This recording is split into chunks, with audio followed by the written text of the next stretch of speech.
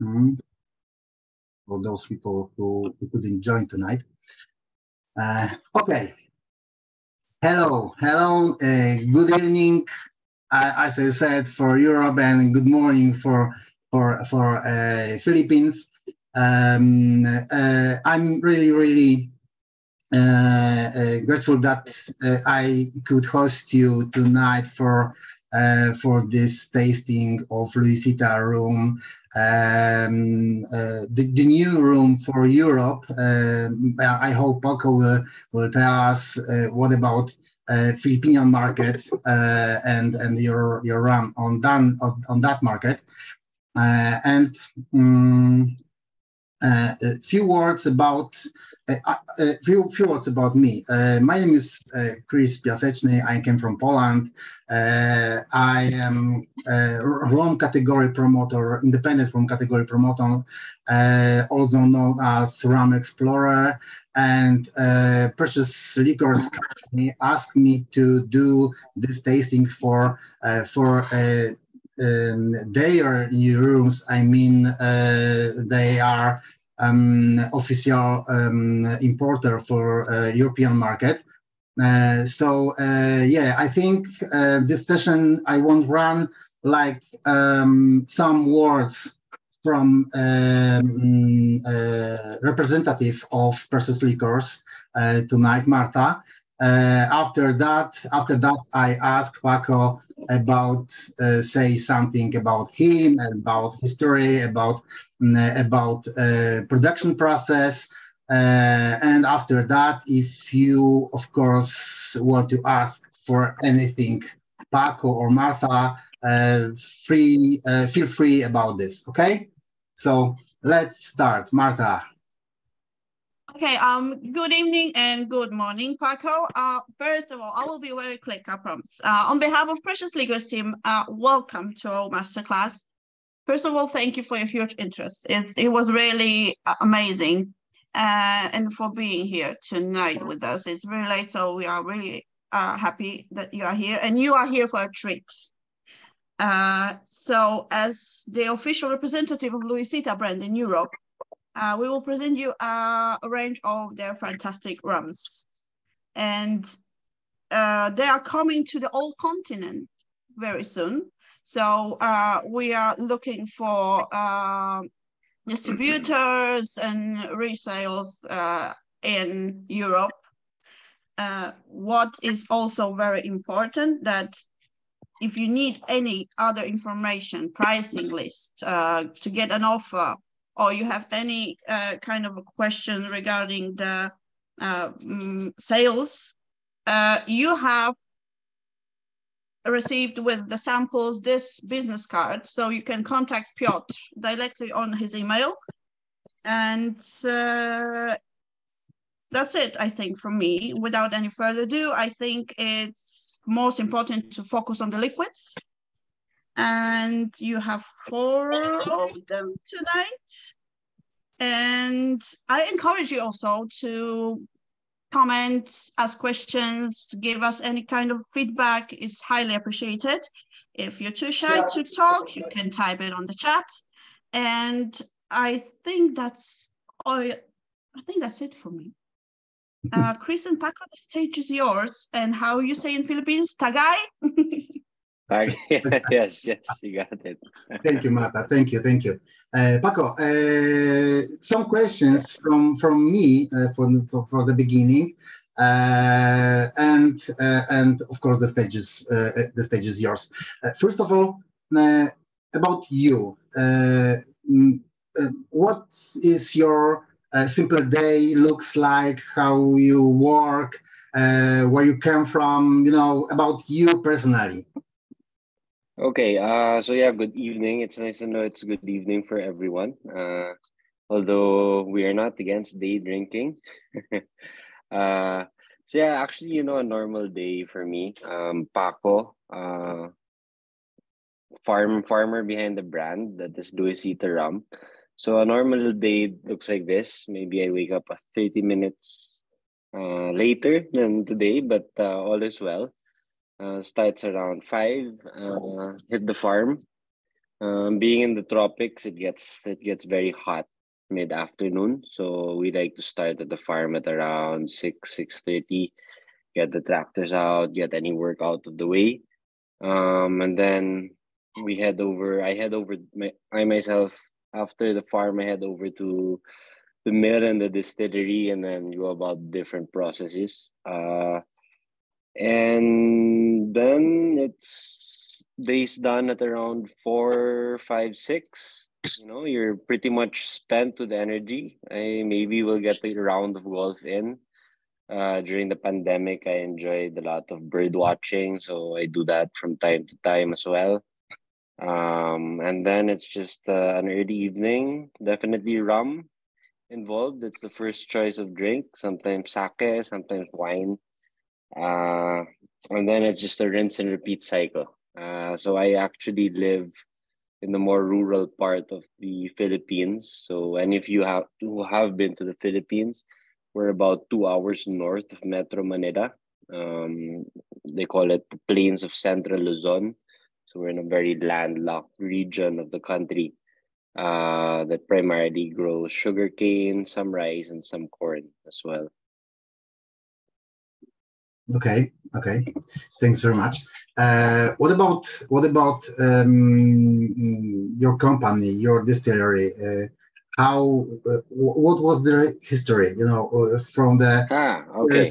sugarcane and Actually, to help with that, if I don't know if you have screen sharing on here, I can show a brief sort of presentation. Okay. I have to do you a host.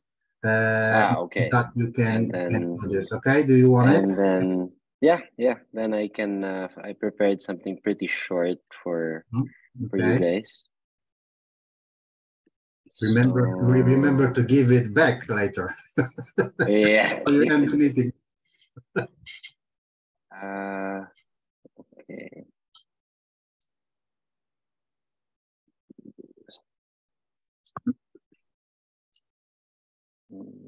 Give me 1 second here.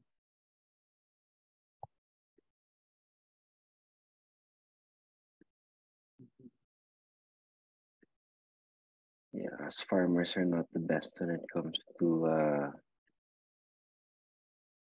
technology. Okay, there's someone in the waiting room. Should I let him in or? If there's someone letting me in. Okay. There we go. So yeah, so as I mentioned a while ago, the farmer behind the brand, that's Luisita rum. So I literally do the farming.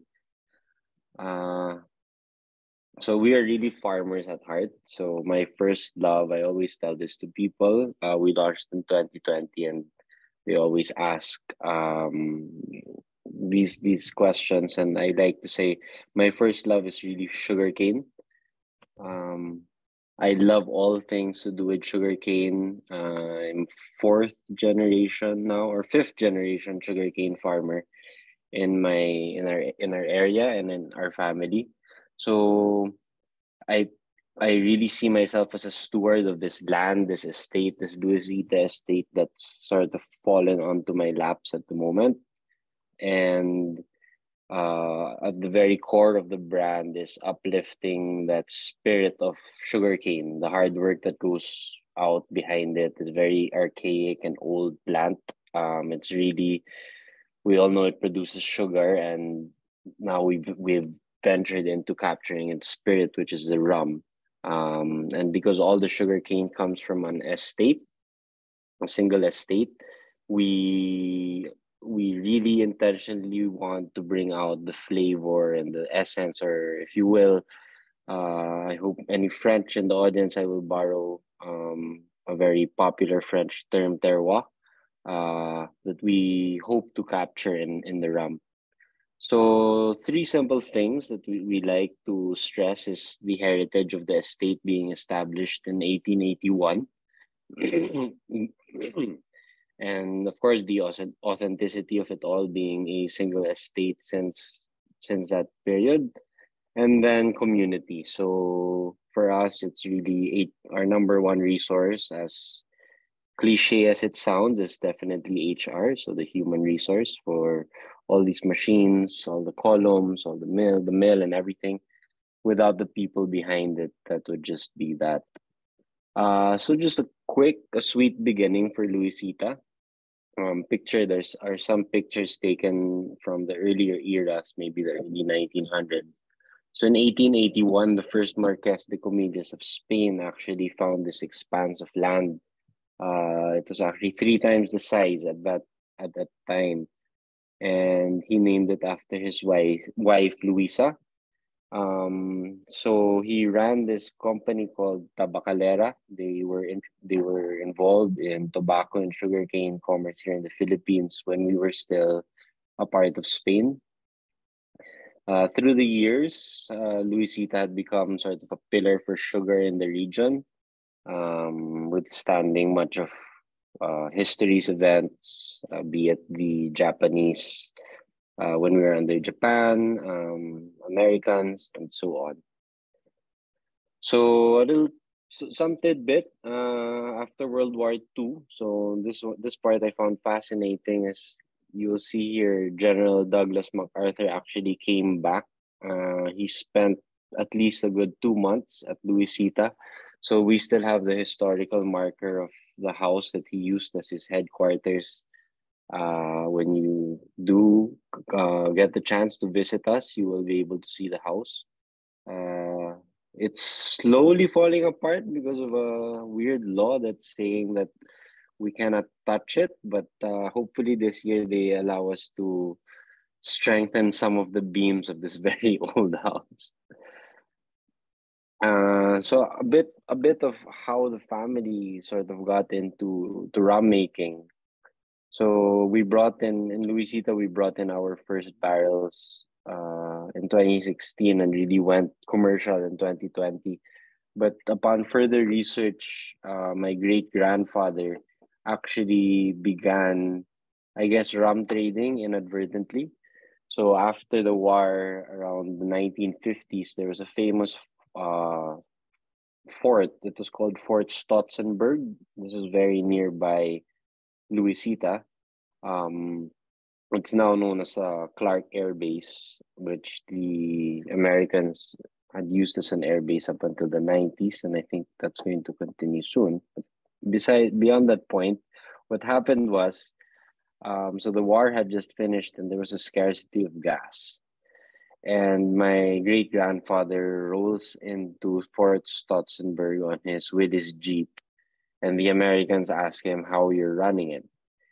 And he proceeds to tell them that he's using ethanol.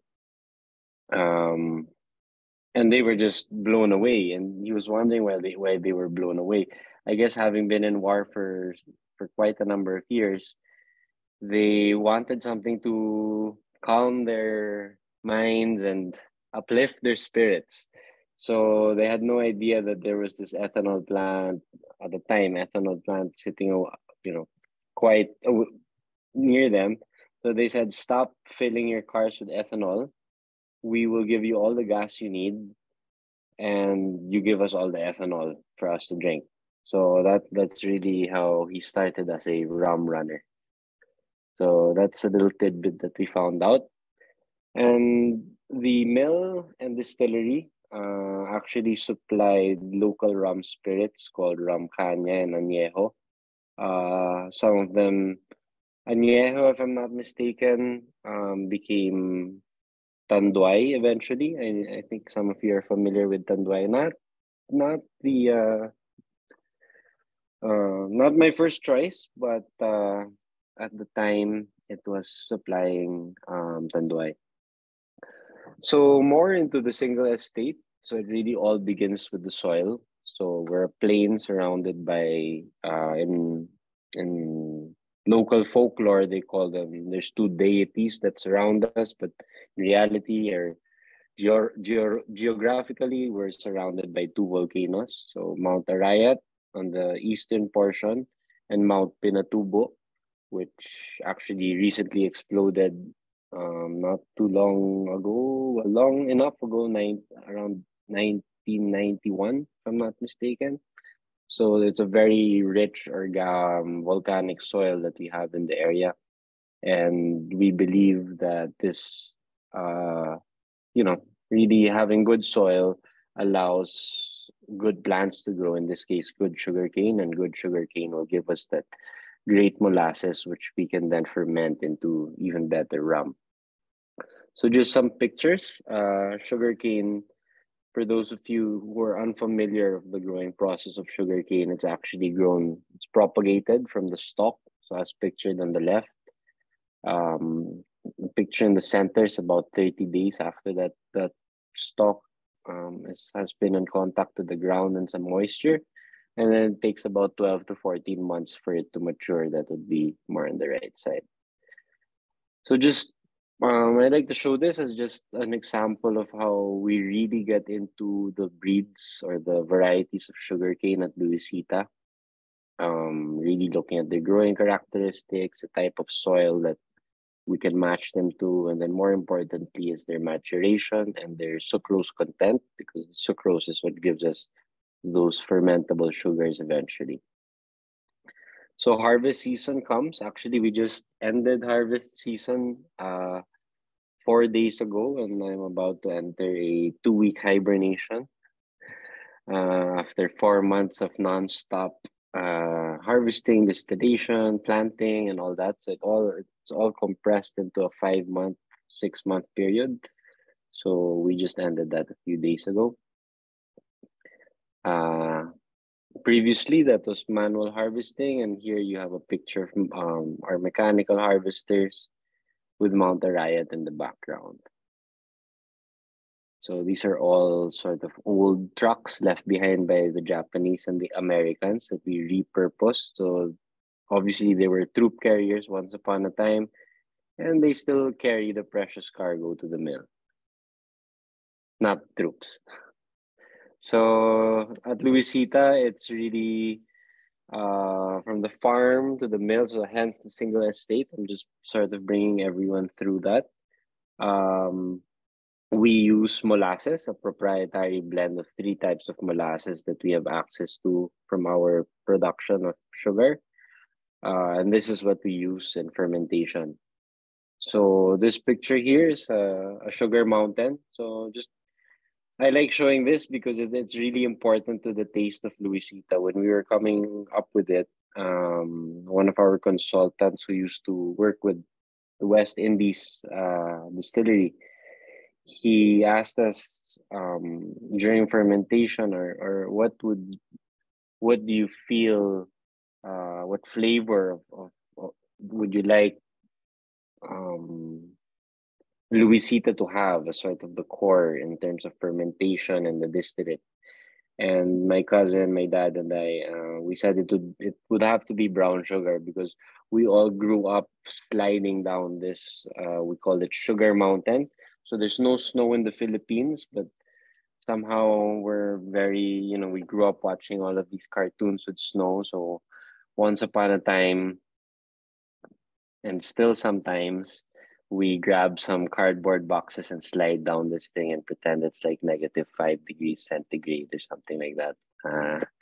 But of course, with the heat and the humidity, you come out, all sticky and sweet. So it's not the worst thing. So later, as we go through the tasting, it's good to know that, or to keep in mind that we like to have that sort of brown sugar.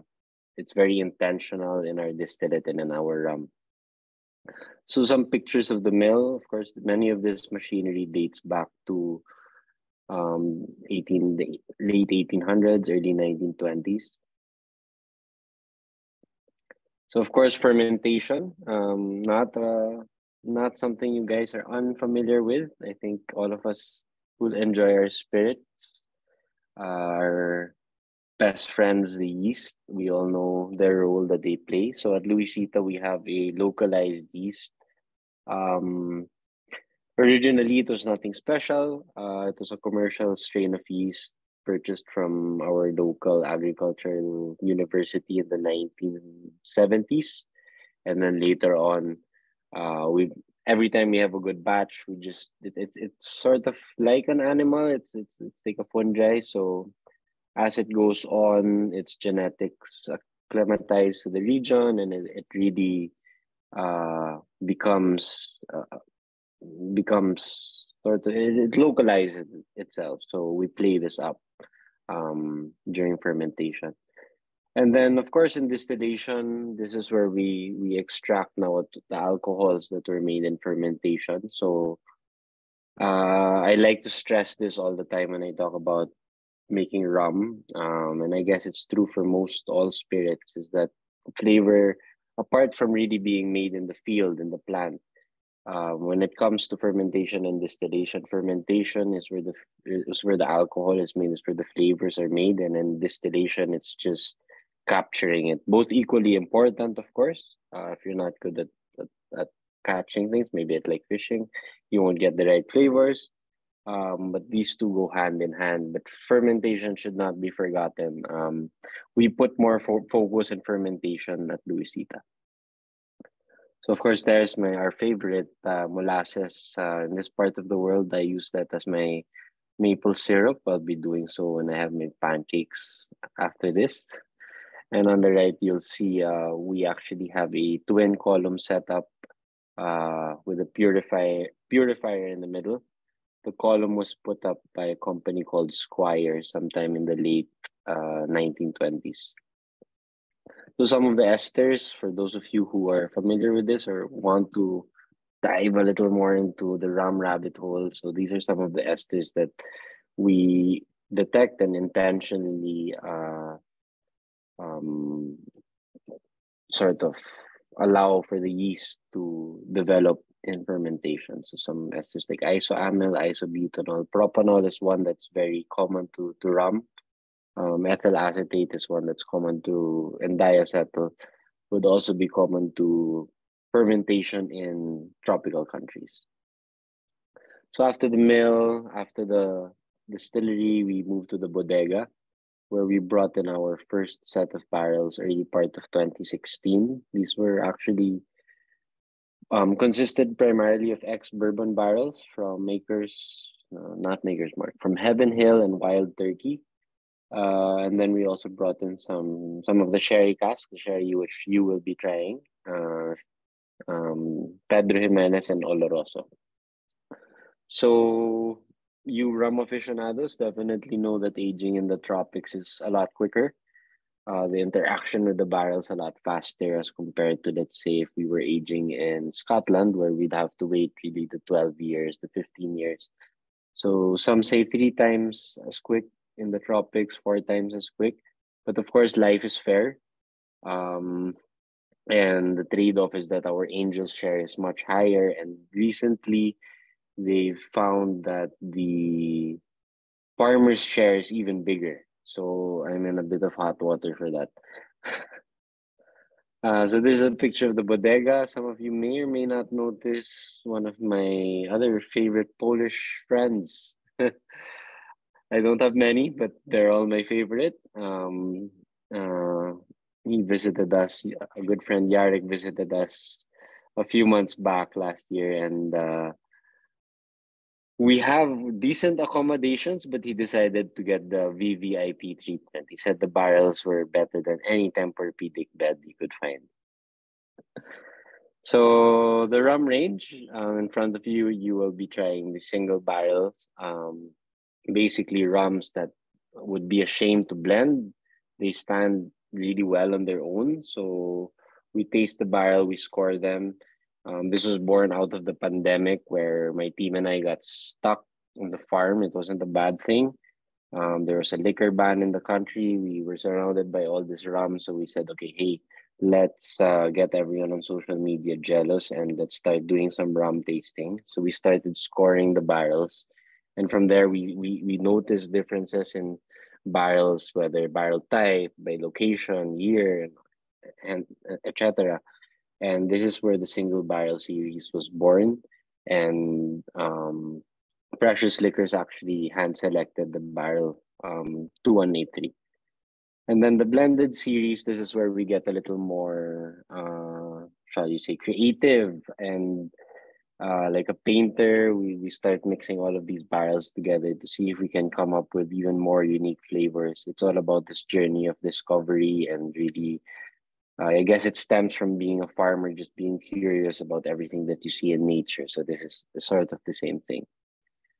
So in 2020, we launched with at least 3 single barrels, 8157 being our first, and then the other 2 on the side coming soon after that.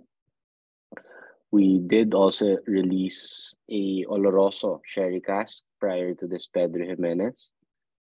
This one turned out also very good. So our sherry releases are different in the sense that everyone was saying that we should finish in a sherry cask, but we decided, okay, if everyone's doing that, let's do the opposite.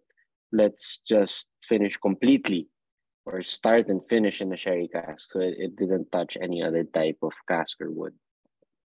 One of our previous bottles garnered 92 points at the International Wine and Spirits competition as well. So something we did not, we actually just joined to see the logistics behind bringing a bottle. And I had, to be honest, I forgot about this. And then one morning at the gym, I get a call, and some guy was telling me, I'm from the IWSC, you scored 92 points, and that was a very proud moment for us.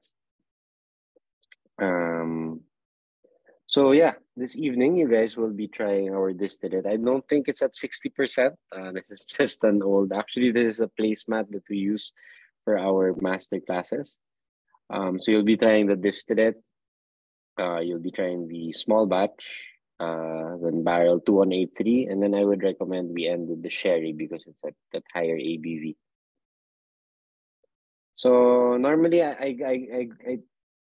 locally I have to educate people on how to enjoy rum because they're very much used to the Tanduays of this world and Bacardis of this world, I guess, where it's just rum and coke.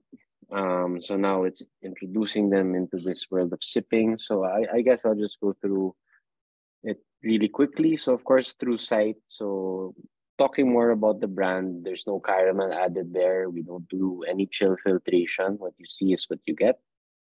On the smell, it's really, I personally say it's subjective, but it's very important. Your smell and your taste go together.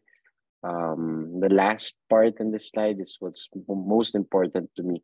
It should allow you to invoke memories. That's really, I think we all agree that is the beauty of spirits. It takes you back to good memories, bad memories. If you have to pull out that tissue, why not? It's happened to me quite a few times. Then of course through taste, it'll have that inherent. So I put here sweet, but I don't want to say sugar sweet. So there's a difference between molasses and sugarcane sweet and sugar sweet. And to me, this is inherent in the rum. It has that natural sweetness. We don't add any sugar, no caramel, no sweeteners in our rum. And whatever you taste, no one can discredit that. So if you're tasting something like beef brisket, then please, by all means, share it with us. I have not yet to taste that in the rum, but if you taste it, then it's probably there.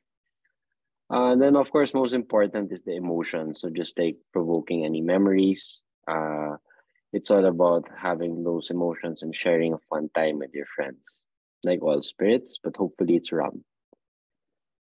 Okay, I guess if everyone has already been tasting the samples or has not, and you'd like to taste it together, I can explain more about it, and then maybe stuff you can ask me any questions, or anyone I guess can ask me questions as I go through these. Yeah. I wish, but unfortunately, you just answered for many of my questions. Oh, great! I'm sorry if yeah. I think we can have the Q&A after. I just wanted to, I wanted to come in prepared, so to speak. Yeah. So first of all,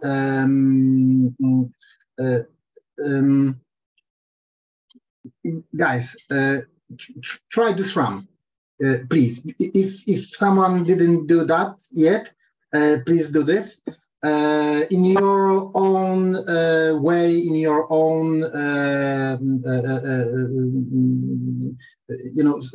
specific. I forgot the word. Your own specific way, yeah. And I have one question for you, Paco. What do you think your RAM will be positioned in RAM category? Where what, in your opinion, is your for Luisita the nearest competition? Nearest competition. I would say nearest competition on the shelf. Of course, there's the aspiration to be very much like I guess, especially from the no sugar, no caramel. I guess you guys can surmise that I am an enjoyer of Foursquare rums. I also do like so Foursquare's one, Privateer. I also like that one from the States. So many of these and then many of, like, let's say Mount Gay. I like Mount Gay as well, and Appleton. So more of the honest brands on the market. I see someone here is raising their hand. Fukas, I think he has a question. Yes, I have a question because I would like to understand the production process. So you have your own sugar cane, your own plantation, and your family is from 19th century working with the sugar cane. But for melassa and for the distillation, this is the Central Azucarera de Tarlac. Yes, this is the place where. Correct. You are collecting the sugar cane. You are harvesting the sugar cane. Then you drive to this Central Azucarera. They are making. They have their own mill. They are making melassa, and they are distilling, or you have your own the distiller and your own column on the Luisita Hacienda Luisita side. Okay. So yeah, great question. So actually, Luisita is the mill of. Central Azucarera de Tarlac is the mill of Luisita. So we're the only mill in town. And I also have a stake in the mill. So we have our own column there. So actually my dad runs mill operations. So it's technically like I'm sending my sugar to my dad, and then we both ferment and distill together in the mill. So we have complete control over everything, and it's all done in the estate. Except, of course, for the barrels, which sadly the technology simply doesn't exist in the Philippines at the moment. We can't produce our own barrels. So that's the only thing that actually doesn't come from the estate. And of course, the glasses. I am not a glass maker. But yes, the Central Azucarera de Tarlac is the mill inside, in the middle of the Luisita estate.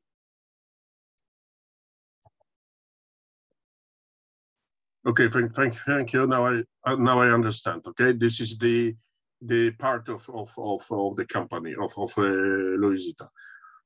Yes. Okay, and this is the double distillation. Yes, you have two columns for the distillation, but those are typical agriculture columns. Those are not the columns like for Bacardi, rum, like the multi-column system.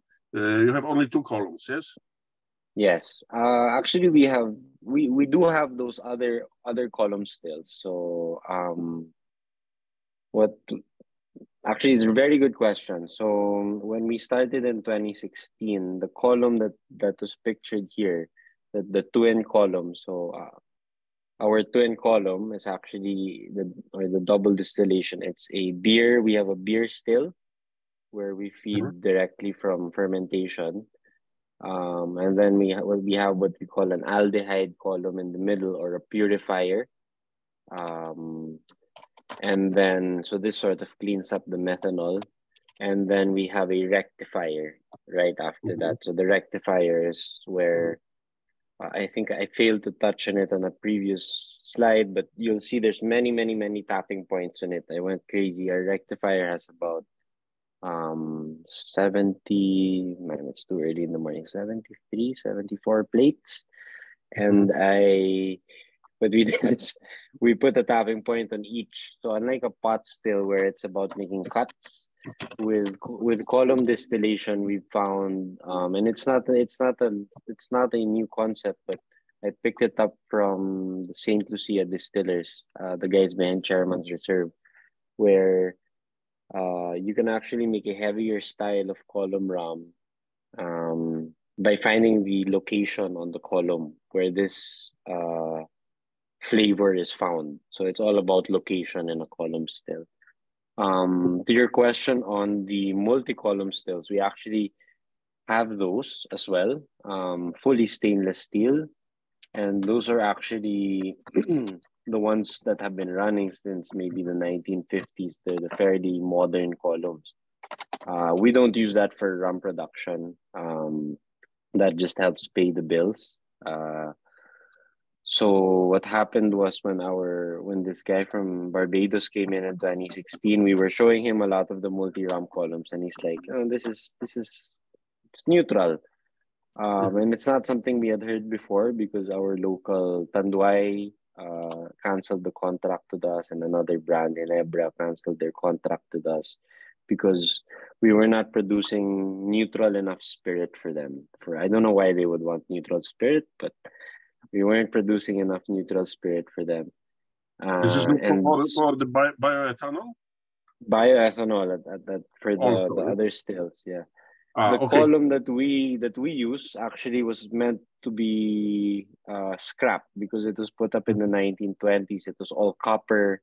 So our guys and us at the time, we didn't realize its value until our mentor told us that that's the column that you should be using because, it's all copper. It was probably designed for flavor. So when we fired her up, man, were we happy not to chop her up into scrap, because without her we would just be using a multi-column system and maybe be very similar to a Bacardi style operation. And after first distillation, it's about 80 ABV, and about second, it's about 95 when you are receiving the spirit, yes?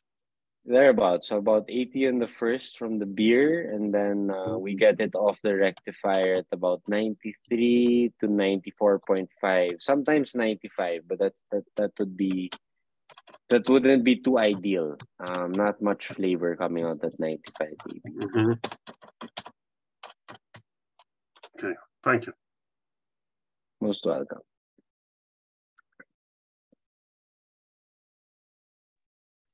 Okay, guys, any more questions? Yeah, I have a question. So what type of yeast you use? Okay.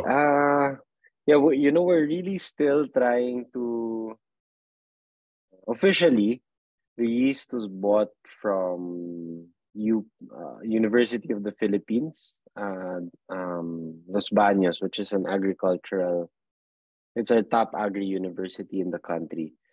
And, I asked the guys to look for the receipt so we would know exactly, because this was way before I was born. This was sometime in the 80s. We believe that it was probably just like maybe some Y2 or maybe something not far from brewer's yeast, most likely. Definitely not some special rum yeast, because most of the yeast that not most, all the yeast that this university looks at is for efficiency in ethanol, which is what all the distilleries in the Philippines are geared toward. They don't really know that they can produce rum.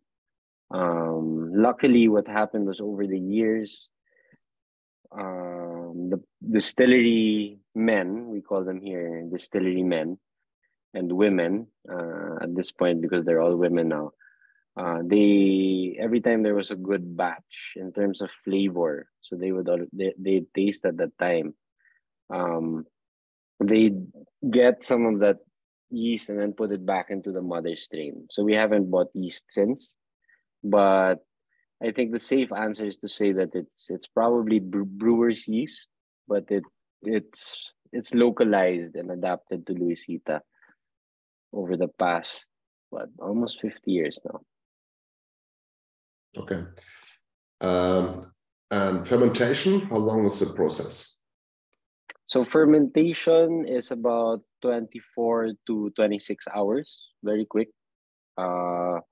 And we do this looking at factors like chai, so that's total sugars as invert, and then the bricks, of course. So once the fermentation has run its course, normally the sweet spot's about 25 to 26. You go a little longer. I wouldn't say it gets funkier. It gets just as funky as a column still rum without a muck pit could get. But thereabouts, about 26-hour fermentation time. Okay, cool. And you said bricks. Okay, so how many bricks do you have in your sugarcane? So bricks in sugarcane. So this year, our average bricks was at about 21, which is actually higher than previous years, and considering we got a lot of rain. And then I guess maybe if follow-up question would be the bricks and the molasses were at about 88.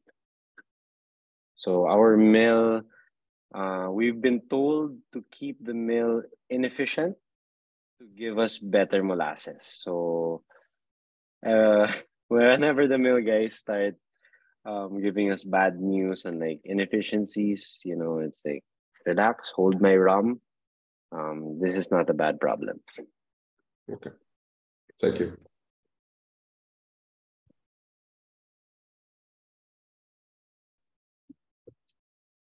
Anyone else? Yeah, I have a more general question, not regarding production, but I think Philippines is a fairly new country for rum lovers. So maybe if you could, Paco, elaborate a little bit on the current state of the market, because we also know it's a very big country, potentially a huge consumer market. You also have other Asian countries potentially interested in your rums. But we don't see many premium rums coming from the Philippines, not many premium distilleries such as yourself. So if you could maybe just comment on this.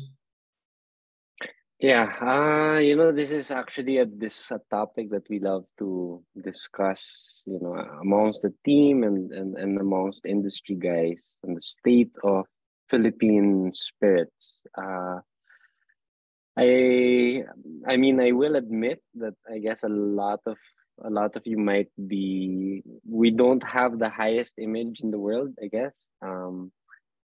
Largely in part to many of the brands that are associated with the Philippines or that have made it to the world stage. I guess the hot topic of the town, and let's address the elephant in the room, is the big sale of Don Papa to Diageo.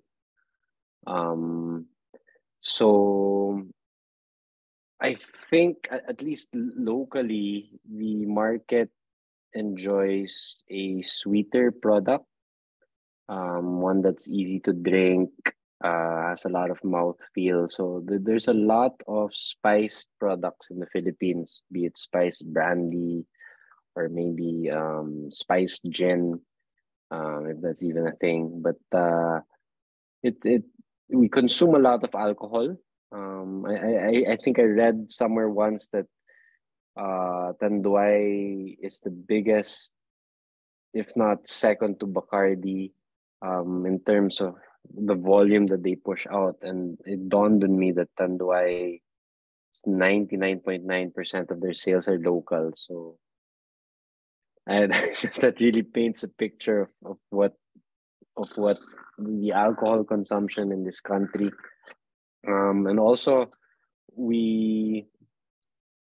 they find 40% here. So you guys are actually drinking, like the Pedro Jimenez is at 62%. And locally, that one is really seen as like, what the hell are you guys doing? Because 40% is already seen as high ABV here in this market. We're more used to seeing products between, say, 22 to 28% alcohol. So there's a lot of what you call brandy light or rum lights in the market. Lighter versions of the spirit. I don't blame them. I think this became the culture because there are 110 million of us and growing, and a bulk of our population is between 25 to say 45 years old. So it's really the spending power is there. They're working. The drive, the desire to drink is there. So it's a mass market product, at least for the Philippines. Luckily, though, I have met a few people along the way. Two people now. One of them is he's a good friend from before also. He's down south on one of the bigger islands called Mindanao, and he's actually, I don't know if I should be preempting it, but I won't say the name of the brand, but he's actually coming out with a agricole type of rum. So he's fermenting straight from sugarcane juice using native varieties. So that's something to look out for. I don't know if he's going to be exporting, but right now it's like a passion project of his. So maybe to just expound more why we went off the beaten, or sort of we went off with the beaten path, is because my father and I, we started our journey in spirits really with wine.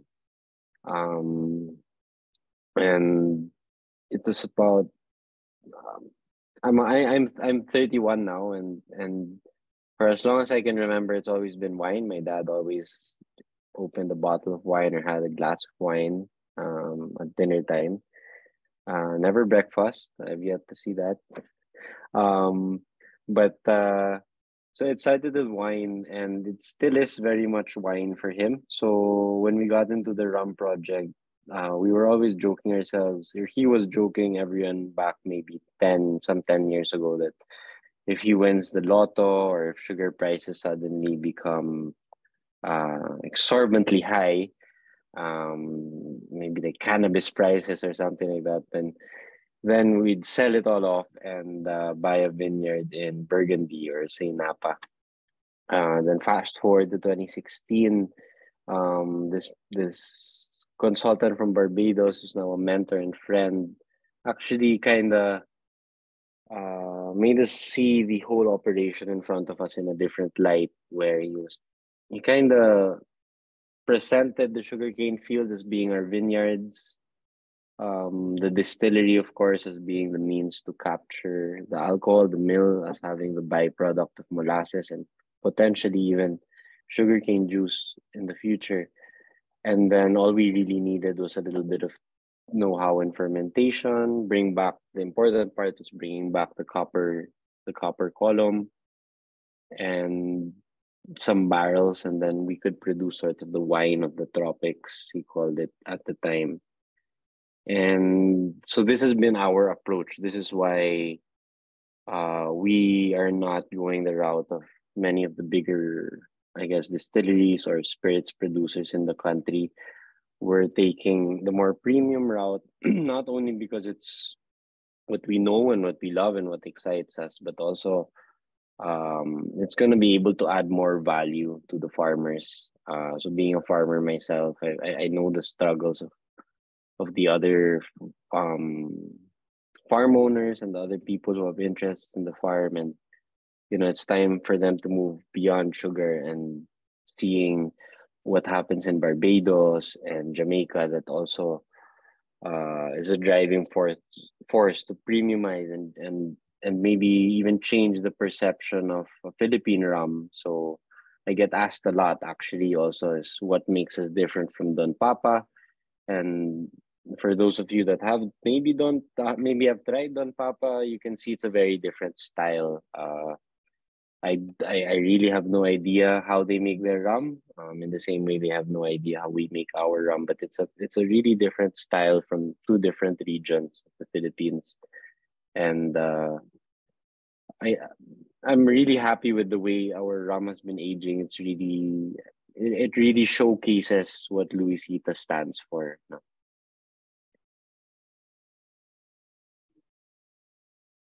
I hope I answered your question. I realize I may have blabbed a bit longer, but yeah. Totally. Thank you so much. How many variations of sugarcane you have on your fields? Okay. I love these questions.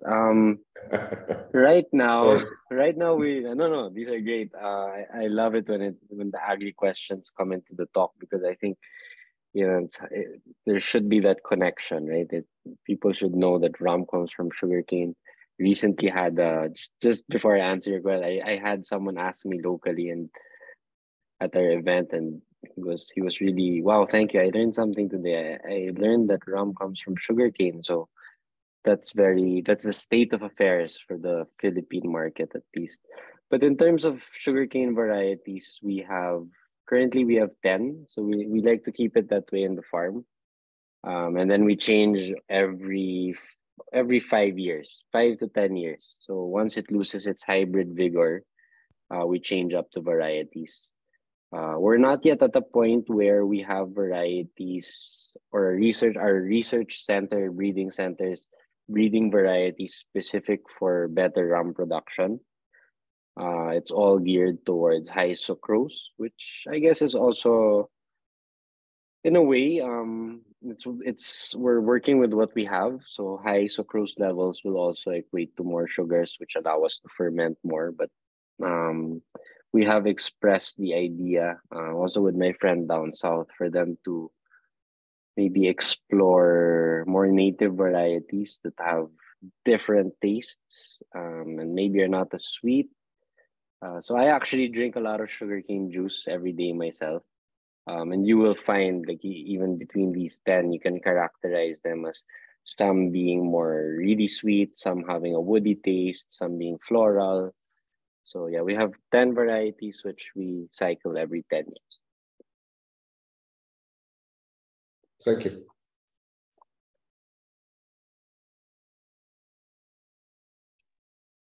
Okay, guys, any questions? Any more questions?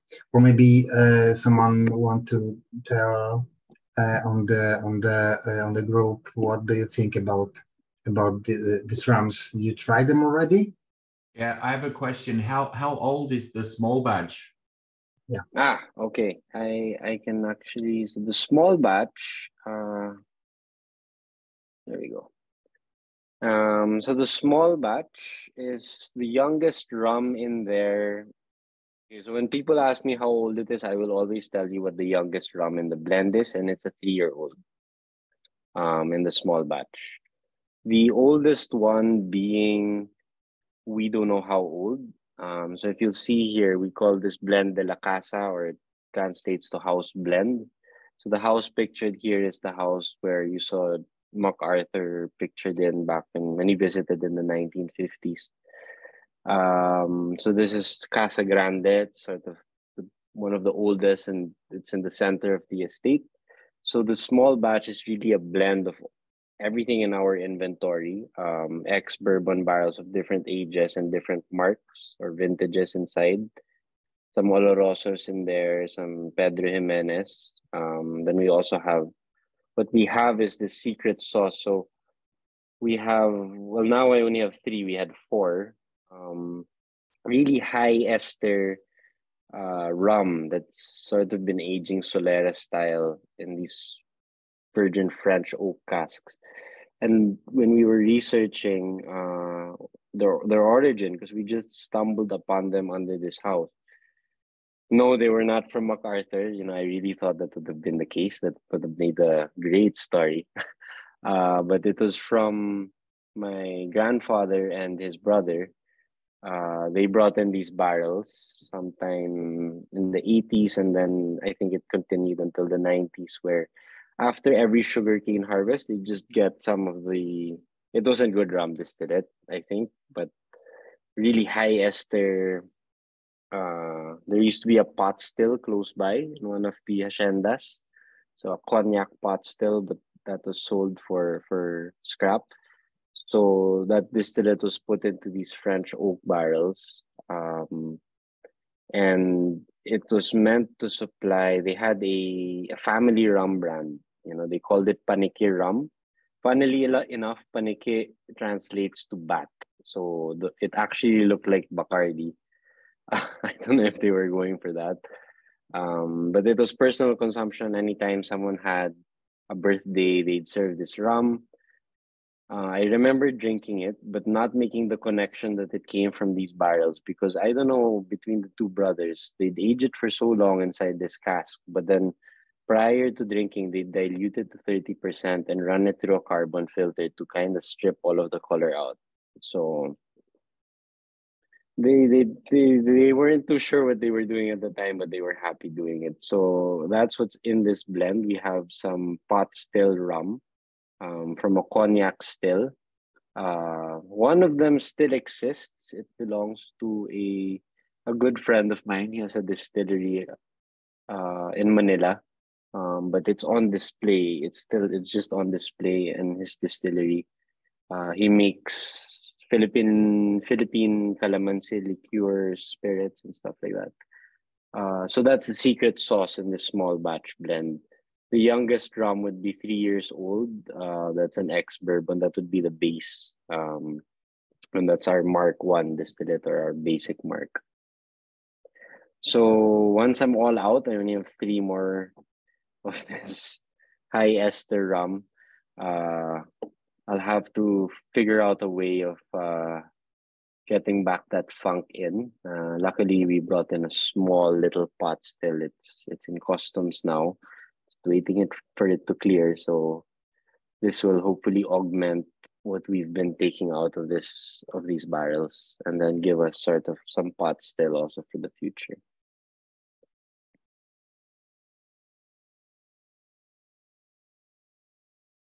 You are telling us about high ester rum, but have you measured it somehow? Do you know how many esters are in there? Yeah. Give me a sec here. I can actually. So let me. Probably can't flash it, but I have the data here. We looked at it again the other day recently.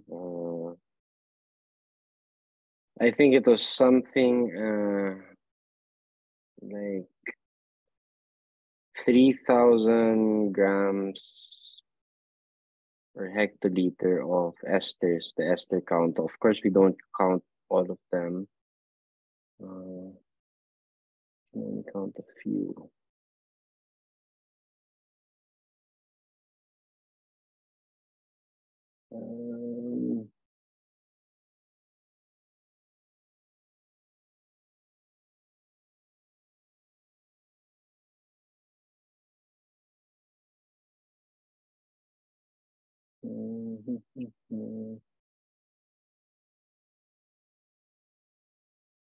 There we go. So if you see here, wait, let me fix my settings. I know this is a very unorthodox way of showing it, but let me just like this. I guess I will stop share first. Okay. So if you'll see here, we test for a bunch of congeners. I know it's like the other way. I wish I could show it on the screen. So we test for acetaldehyde, isopropanol, propanol, diacetyl, ethyl acetate, isobutanol, 1-butanol, 2-pentanol. So the high ester rum is very high in ethyl acetate, 2-pentanol, and propanol. It's ester, or at least the volatile substances or the ester count in grams per hectoliter. It's about 9,713.4. Okay, so you have everything counted. That's great to know that you know what you're doing in that matter. Yes, and on the small batch, when we tested it last, so this was sometime November, the small batch was at 270.5 grams per hectoliter. Thank you. Yeah, I'll have that shown on the screen next. I was actually debating putting that up, but it was never asked in a masterclass. I'm really happy it was asked now. I always have that data on hand, and this was the right audience. So yeah. So that's on the small batch, and I guess while if you guys have questions, I'll just also talk about. This might answer a few people's questions on the Pedro Jimenez. It was aged solely in a Pedro Jimenez cask, put in at 65% ABV. So that gives you an indication of sort of we lose alcohol at Luisita, but not by a big amount. So personally, I got some candied fruit, dried raisins, fig jam or fig newtons. They kind of reminded me of that snack. Smoked cacao, some coffee, and I get also a bit of like these balsamic notes in it. The other one being barrel 2183, which Precious Liquors had hand selected when they came over. So you get that toasted vanilla, some of that caramelized brown sugar, sort of you would imagine like a creme brulee, the top layer. That's what we go for, and that kind of shines through also on the distillate. Bananas, there's some winey notes to it. And then we call it nutty cacao, but we're still trying to find the right term for it. Because there's a local chocolate here in the Philippines, you know, being a mass market, even our chocolates are mass market style chocolates where it's not actually cacao. They use sort of peanuts with flavored chocolate to make our chocolate. I know it sounds weird, but pretty yummy. So that's barrel 2183. Entry proof was at 60%. So we play around in Luisita. I have some barrels at 55%, and then we've gone as high as 70%. 70% is a bad idea. 55%, we have something there. Hello. I have a question about, you mentioned before that you use 3 types of different molasses, if I understand you right. Can you tell a little bit more about that? What is the main difference between them? Okay. So we use 3 kinds. So the first one being the first strike molasses. I think the industry calls it grade A molasses. So this is the first press or after the boiling house when they kind of cook the sugarcane juice. This is sort of the first slurry that we get of molasses, where there has been no extraction of sugar crystals. So the Brix is still very high, the sugar content is still very high. So that's the first element of our molasses blend. And then we have blackstrap molasses in it as well, or C grade molasses, which would be almost not half of the blend, but a big part, about 35 to 40%. So we have to do this also because for economical reasons, we just produce a lot of blackstrap, and if we got all the A molasses, the sugar wouldn't be there, and I wouldn't have money to buy barrels anymore. Joking aside, the third one would be what we call, and I have yet to really find the proper term for it, or someone who's familiar with it, at least in the rum industry. It's very well known in the sugar industry, but in the rum industry, it's not talked about, or I don't know if if they know what it is and they've been using it, it's refinery molasses. So this is the molasses as a byproduct of the refinery, or the process that makes white sugar or refined sugar. So in our refinery, a lot of people have this bad stigma on white sugar, and they think that you bleach it and yada yada yada. In the Philippines, I know for a fact, and especially at our mill, there's no bleaching happening, there's no extenders being put. So what happens, and this is what allows us to have the molasses, is the raw sugar or the brown sugar is just spun around a carbon column in the middle, and this just grabs everything else. And that's how we make white sugar, so that everything else now turns into the refinery molasses, which is very sweet. It's almost as sweet as maple syrup. And that's what I use on my pancakes. So that's what the blend is made up of.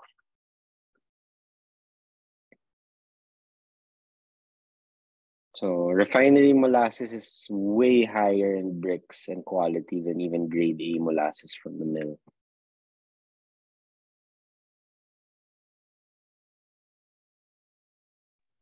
Thank you. And for how long are you finishing this edition for ex-bourbon and for the ex-sherry cakes? So it's 6 years before finishing, and the finish process is half a year, or how long? Come again. So what do you mean on the finishing? How long do we? Because after 6 years, you're recasking your rum, yes? Yes. So after. And for how long? For Pedro Jimenez, for example, how long it take extra aging time for the Pedro Jimenez edition? So for the Pedro Jimenez, actually, it's not recast. So we put fresh distillate into a freshly dumped Pedro Jimenez barrel. So this has never touched an ex-bourbon cask. Okay, so all the time in ex Pedro Jimenez. Okay. Yeah. So everyone was, I think I was looking at brands like Dos Maderas and of course Macallan, you see sherry finished and all that. And even the guy selling me the sherry cask said, you just use this to finish your rum. But as farmers, we have a few loose screws up here. So I didn't listen to him, and I decided, we're just gonna age straight there and see what happens. It was not good for the first 3 years. Even on the 4th year, I was beginning to question, like, okay, I made quite an expensive mistake, but it really opened up on year 5. And now year 6, we have a few more that will age further, maybe to 7, 8 years, and we're excited to see what comes out.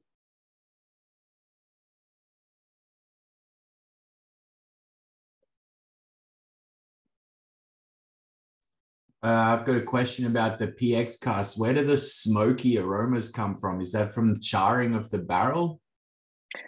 So yeah, really interesting, no? I was having a conversation with my dad, and when we did the GC analysis, because we would pick up some of that smokiness, and I think you're picking it up as well. The barrel is not actually charred; it's just toasted. So it's definitely one of those things that we'll study more, but I guess there's a lot of chemistry going on. It could be some of the acids that are made during fermentation and then mixed with some of the tannins and form that smoky flavor. But I checked the barrel just to be 100% sure that there was no char, and there is no char in there. It's just toasted. So it was also surprise to me. This barrel is actually our surprise barrel, surprise baby, so to speak, because we had no idea this was gonna come out like the way it did, and you don't really see many people aging solely also in a sherry cask. So this just this was really an exciting one. Wow, bravo, because that one's excellent. I love it. Thank you, sir. Thank you. Yeah, we have first feedback at least. Thank you very much.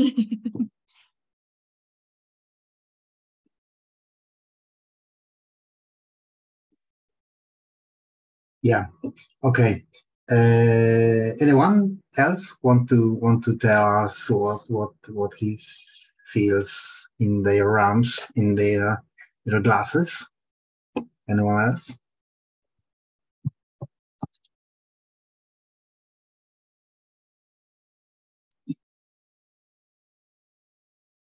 No. Okay. Okay. I have one more question to you, Paco. Yes. What I guess you have. What do you have development plans for your RAMs? Do you have some plans for new cask or new, or I don't know, new creation forms? You know, what can we expect in later? Okay, I guess I'll give you guys sort of short, medium, long term. So short term, you can expect a few more single barrels. We have about six. One is kind of like, it scored a 4.5 and technically it should be a 5, so we might revisit it again. So we have about 5 or 6 ex-bourbon single barrels that we will probably be releasing. Short term, I say maybe in the next year or so, or at least a year to a year and a half. We also will be doing a blend of our sherry. Again, I maybe unheard of, but I'll kind of do the Oloroso and PX and just bang, see what happens if you blend them together. Hopefully it comes out good. The intention there is getting the Oloroso was a little more, I guess you would say, drier, in a sense. Then the other one is fruitier, so hopefully we get something good there. Then, as I mentioned a while ago, we have a pot still that's waiting for us on a boat somewhere in customs. Traffic is a big problem here in the Philippines, also at our ports. So once that pot still comes in, this is more medium-term plans. We'll be taking, I guess, a page out of what Foursquare does, where it'll be our column still distillate and then some of the pots still aged rum. We'll also be playing, and then long term, I guess we'll be playing with a lot of open fermentation and the like. At least that's for distillation. Products wise, later in the year, maybe if not already part of next year, we'll be having locally we call it the Reserva. So this is a 40% product. It's blended, sort of the same price point as Don Papa. The youngest rum in it is 4 years old. And it's just a blend between the different ages and marks that we have inside ex-bourbon barrels. Then the small batch will be released in big forms. So that's sort of that'll be our take on vintage. So you'll notice there we indicate crop year. So as a farmer, the crop year, that's because it takes at least a year for the sugarcane to grow. We want to play up that point. So expect blends as sort of keeping SKUs, but a lot more fun and flavor coming out of the small batch, or what we like to call the crop year or vintage releases, because that's really what the dream is to be able to showcase how the flavor really, and it really changes year on and year out.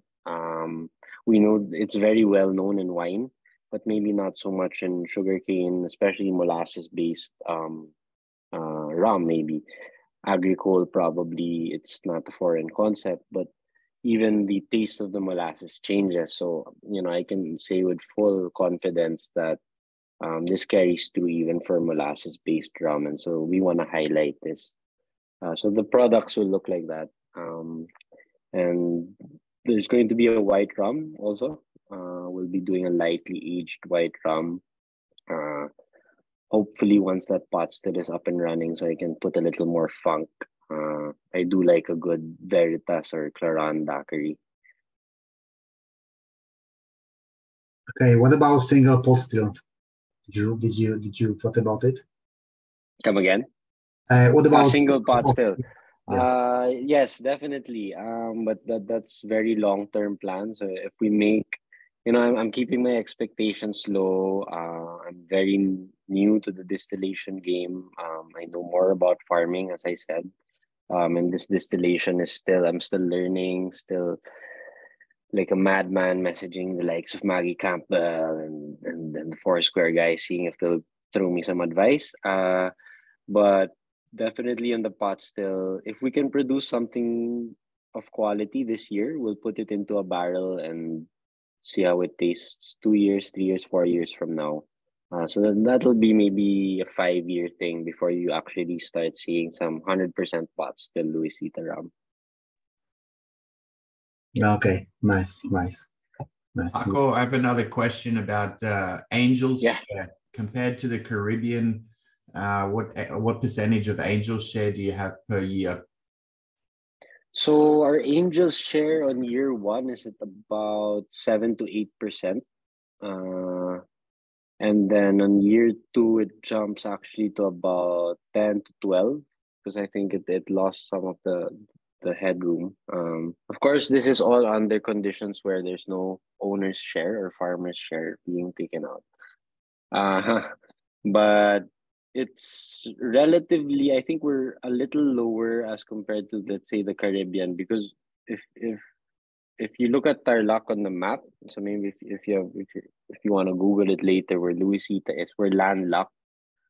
So although we are in the tropics, it's not humid throughout the year. So it's humid maybe 6 to 8 months out of the year, where relative humidity is at like 99%. But we have a pronounced wet and dry season. So like now we're just kind of exiting the dry season where temperatures were pretty cool considering the Philippines. So we were all in sweaters at 18 degrees Celsius. You have to give us that.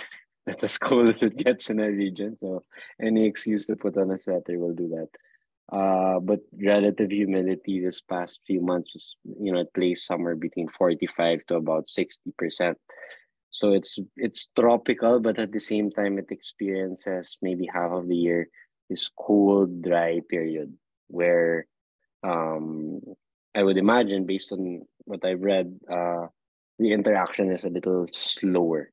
And I've been told actually by Maggie of Mount Gay, Maggie Campbell, actually advised that maybe that would be the best time to harvest the rum, as opposed to when it's really hot and humid, because the interaction is so strong. We might just disturb it. So as you can see, we treat it as it's like this living thing, and we treat it with so much care. So all of these factors come into play, and we're just at this stage where we're taking data and trying to still understand what our unique climate, being that there's no body of water near us, really.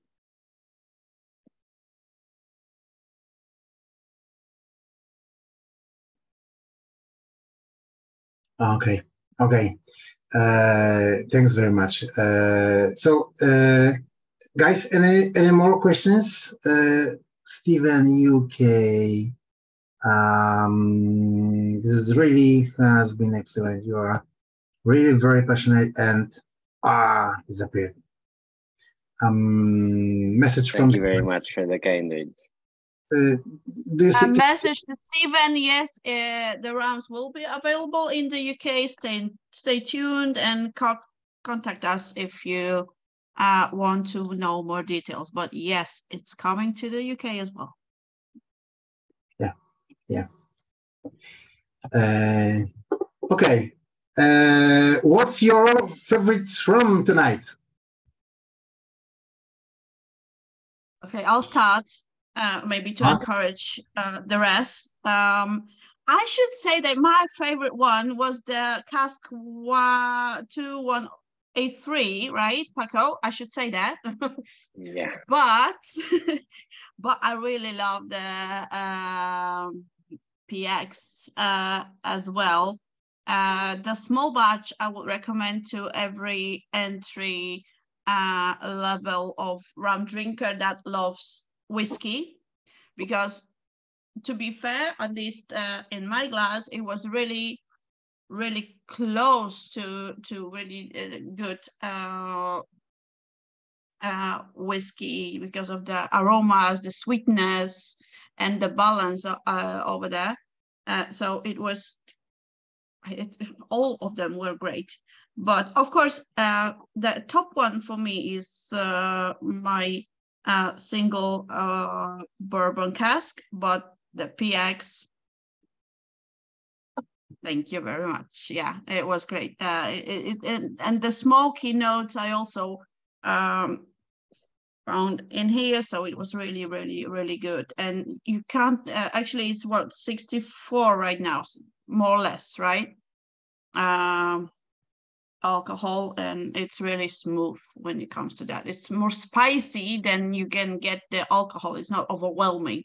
It's really great. Yeah, I agree. Thanks, Marta. Okay, anyone else want to share about?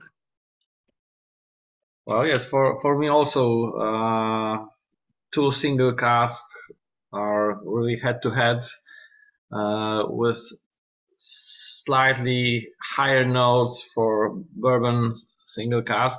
I'm mainly a whiskey drinker, so I wouldn't agree with you that small batch is better for me, but the bourbon single cask is really nice. Nice. But the rest is also very good. Yeah, all four are really interesting, and very nice. yes, we tried Don Papa a few times. We like it, of course, and yeah, but it's mainly very sweet. And in your rums, there's a lot more to look for than just sweetness. So it's more refined. Thank you. Okay. Thanks, Hania and Bartek. Thanks very much. Okay, anyone else want to share about these rounds, its feelings? So, guys and girls, thank you very much for this evening. I hope you like it.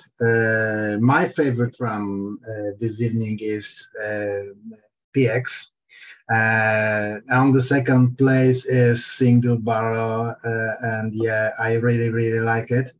To be honest, I have these bottles up 2 weeks about, I think, and this evening I tried them first time, so I really was surprised about this room. So yeah, I like it very much. Pavel from Precious Liquors asked me many times, did you try them already? What do you think? And such like things. Yeah, I didn't have so much time, so yeah, I did it this evening, and I'm really impressed in this round. Yeah, this is my feelings about it. So yeah, if you have any questions after this meeting, you can write email to me or this guy from the card. And yeah, I'm gonna just repeat so you remember. To receive the pricing list and offer for purchase and distribution, or any other question regarding the sales of those great Luisita rams, contact Peter from the business card, and contact Chris if you have any other questions. And on behalf of Precious Liquors, once again, thank you so much for being with us. I know it's late and I know it's early, Paco. So thank you so much for being here. Thank you so much for you to stay this late with us. But I hope you enjoyed this time. I hope you enjoyed the liquids, and hopefully see you soon. Thank you so much. Thanks, guys. And yeah, and any questions? We also are on social media. I'm mainly on Instagram, so Luisita Ram. You'll find me there also. Paco Cojuangco. You just type in Paco. I'm there. If you have any questions, just shoot them my way, and then you'll see. I enjoy posting like behind the scenes stuff of what we do on the farm, at the distillery. So if you're into that kind of thing, that's really all I post, apart from a few memes. So yeah, it was really great meeting you guys, hearing the feedback. We're really excited to be bringing sort of a different kind of rum to the world and showcasing another side of what the Philippines can do. So thank you so much, guys. Yeah, thank you very much. Thank you. And thank you. See each other in the future. Thanks very much. Bye. Thanks, guys. Sleep. I hope everyone has a good I will send you this video by email or whatever, if you want to